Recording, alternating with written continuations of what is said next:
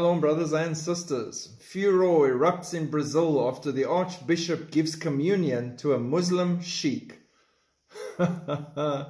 Sao Paulo, during a funeral mass of a major figure in the Brazilian church on August the 28th, a Muslim sheikh ended up receiving communion, sparking controversy amongst part of the local community and traditional Catholics all over Brazil, who called what happened a sacrilege.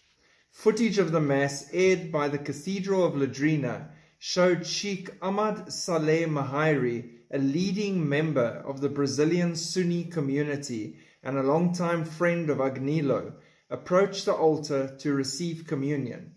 Steinmetz gave him the host and Mahairi did not put it in his mouth but walked off with it in his hand.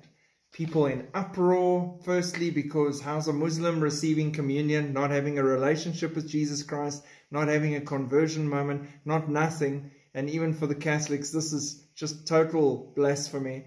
And then walking off with the communion piece, which unfortunately the Catholics believe is the literal body of Christ, which I'm sorry to inform you, it is not.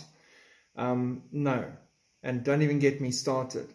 So yes, I agree. If you read your Bible properly, you should approach the table when breaking bread and wine and taking communion. You should approach it very carefully and you should be ready to partake of it because it is something special and we are remembering what he did for us on the cross. It's not something you just partake of because in doing so, it says some have partaken sickness and death.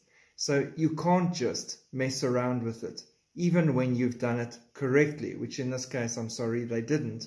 But point being, how does a non-believer, just willy-nilly, and not just a non-believer, a supporter and proponent and pusher of another religion, so therefore a false religion, is now partaking of your communion with you?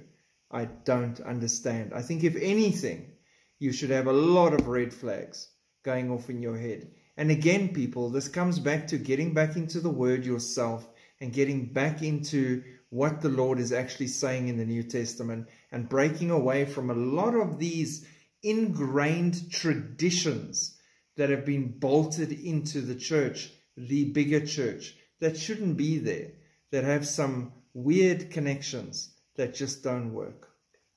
Get back to a pure love and relationship with Jesus Christ.